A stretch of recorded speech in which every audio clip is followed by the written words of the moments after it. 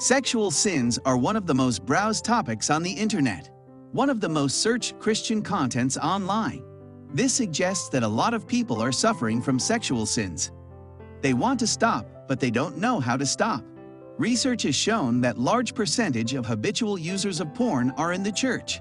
The devil is causing a large demonic invasion in our churches today, and he is doing that using sexual traps. Before we speak about the dangerous effects pornography has on a person, I'd like to encourage you to subscribe to our YouTube channel and turn on the notification bell to be notified each time we upload a new video. Many Christians who watch pornography don't know that they are promoting the pornographic industry.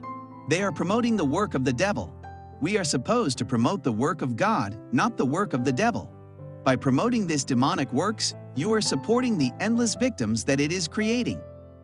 You are sponsoring them to afflict more people into bondage.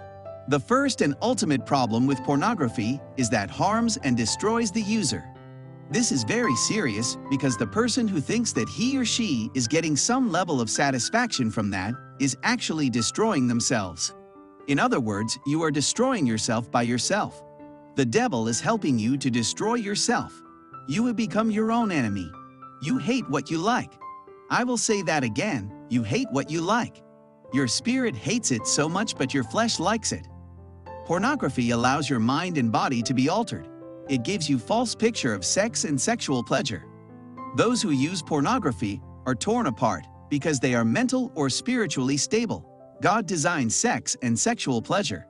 He designed it to be selflessly expressed and enjoyed in the content of marriage between a man and a woman. Sex is to be expressed selflessly, not selfishly. Love does not sex its own. Love seeks to satisfy the desire of the one it loves. When you watch pornography, you are selfish. You seek to satisfy yourself. It takes away that desire to satisfy your spouse. Pornography will keep you bound to that false pleasure. It will steal your enjoyment in marriage and life. You will not have any desire to please your spouse because you can get pleased by watching those pornographic contents. When you keep watching pornography, it will increase your insecurities. You no more feel confident anymore because you think you are not good enough after watching those things.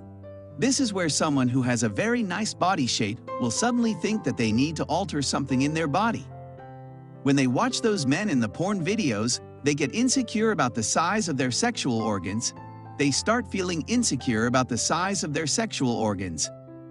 This insecurity will drive you into thinking that all that a man or woman needs to be attractive is a big sexual organ. You begin to derive your confidence from your altered body shape instead of the Word of God. The enemy is attacking your self-esteem by trying to make you look like that pornographer. You know more in yourself because you don't behave like that pornographer, or your body shape is not like that porn star. When did a pornographer begin to mentor a child of God?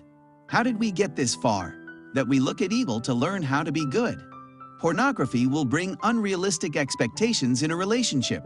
Now statistics have shown that pornography is one of the cause of divorce in many homes today, although most couples hide this fact. I will prove it to you. Listen. When a person begins to have increased insecurities in their marriage because of pornography, that can create friction in the relationship. But not only that, when a person watches pornography, their brain is rewired to think that that is how sex and sexual pleasure must be felt.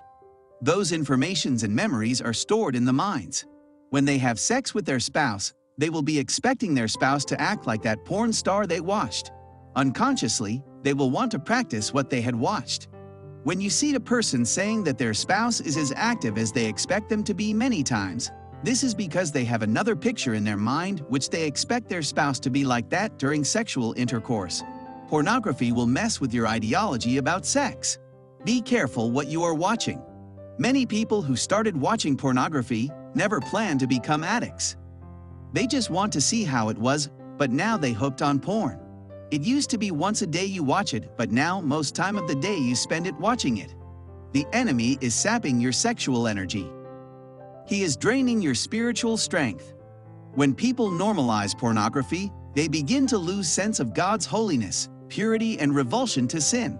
The Bible is clear that God hates all sin, and He has called us to hate evil and love good. We live in culture and society that loves evil.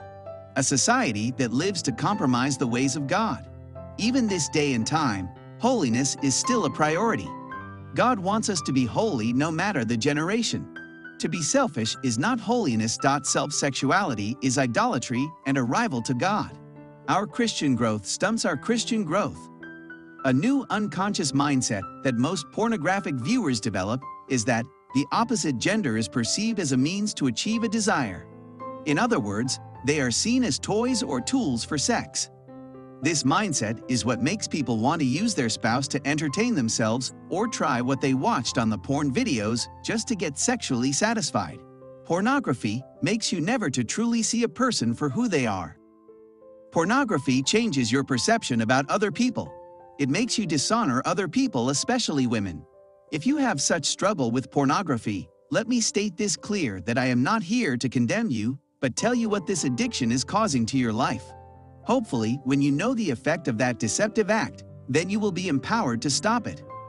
Pornography corrupts and compromises doctrines. On a personal level, a mind saturated with pornography experience changes physically. It corrupts your taste, desire, and capacity for self-control. It dramatically alters one's life interests over time. Pornography can affect academic outcomes, including memory. This is how much effect pornography can have on a person. We warned in the Bible about the trend of the day. We warned that many people will compromise their faith and doctrine because of the trend of the day. 2 Timothy 4 verse 3, "For the time will come when men will not put up with sound doctrine. Instead, to suit their own desires, they will gather around them a great number of teachers to say what their itching ears want to hear." In these last days, a lot of people are being captured by the devil using these tools called pornography. As Christians, instead of feeding our minds with such wrong content, we must feed our minds with the Word of God. Pornography erodes and undermines our minds such that the clarity of God's teaching blurs and distorts. We must listen to the Bible more often, especially because we are in the last days. Don't give yourself to corruption, especially by watching those content. Galatians 6 verse 7 to 8. "Be not deceived, God is not mocked. For whatsoever a man sows, that shall he also reap. For he that sows to his flesh shall of the flesh reap corruption, but he that sows to the Spirit shall of the Spirit reap life everlasting." When you continue watch those pornographic images and videos, you are sowing to your flesh. The end result of that is you shall reap corruption. Pornography corrupts your soul. It compromises your love. It doesn't portray true love. Pornographic video is just a person, mainly a man, trying to get sexually satisfied, exacting dominance over a person, most times woman. There is no love shown in pornographic images and videos. It's all about lust and how to get the flesh satisfied. Pornography shows unloving disregard to people. Mostly the people involved in pornographic production are people who are vulnerable. They are also made in the image of God. They probably saw their bodies as a way to earn a living. They won't mind the hurt and pain they go through as long as they feed their families. Some of the porn stars, which that is not the life they are living. Don't forget that they are also made in God's image. Why will you be promoting such evil? You should be seeking for ways to get many souls out of that torment. People should get delivered from that captivity because of you. In a country or a world where we have more people, especially young people, watching pornography, we have a people who are potential rapists. Because pornography makes a person selfish sexually, they don't mind at what cost they get satisfied.